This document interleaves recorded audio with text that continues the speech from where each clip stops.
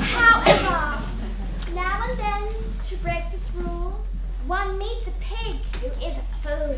G'day, mate. What, for example, would you say, if strolling through the woods one day, right there in front of you, you saw a pig built his house of straw?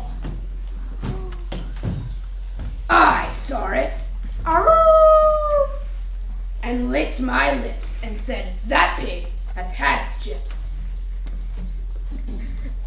Little pig, little pig, let me come in. No, not by here, my chinny chin chin. Then I'll huff, and I'll puff, and I'll blow your house in. This little piggy began to pray, but Wolfie blew me house away.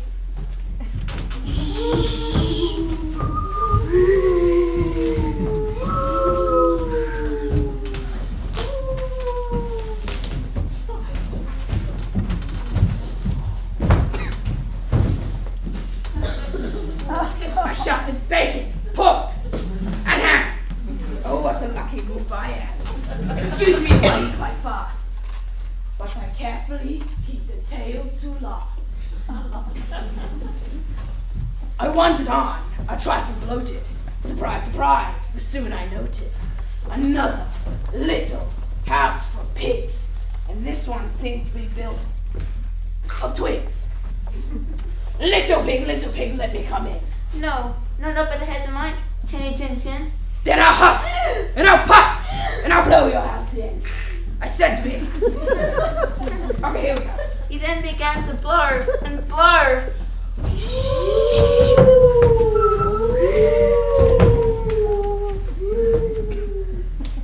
This little piggy began to squeal.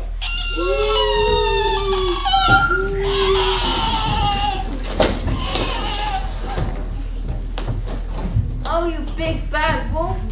You've had one meal. Why can't we talk it? Make a deal. I said to pig, nuts on your Nelly, and soon that pig was in my belly.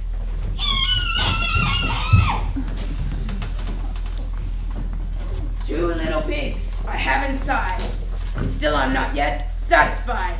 I know full well my tummy's bulging, but oh, how I adore indulging. So creeping quietly as a mouse, that Wolfie approached another house, which also had inside a piggy Trying to hide. But this one piggy number 3. was bright and brainy as can be. No straw for me, no twigs or sticks. This little pig built his house of bricks. You'll not get me. Pig cried. I'll blow you down. Wolf replied. You'll need Pig said. a lot of puff, and I don't think you've got enough.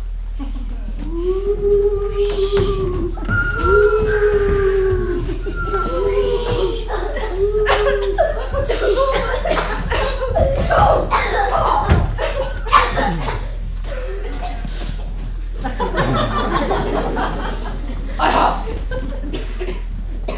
and puffed, and blew and blew. But my house stayed up as good as new.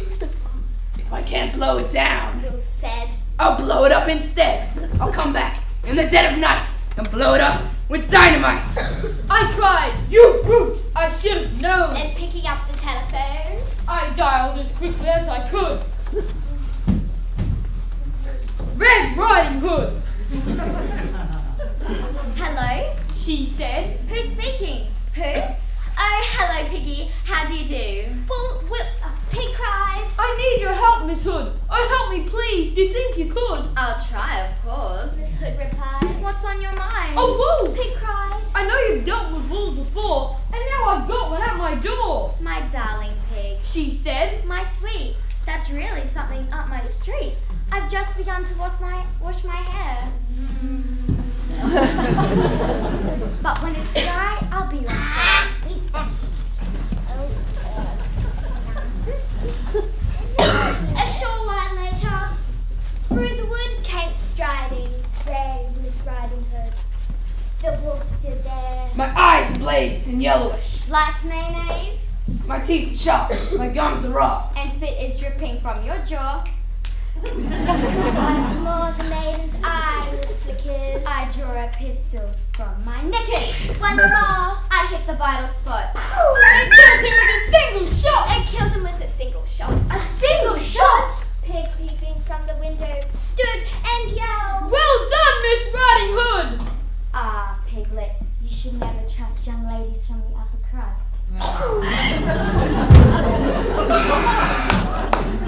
For now, Miss Riding Hood one knows not only has 2 wolfskin coats, for when she travels from place to place, she has a pigskin traveling.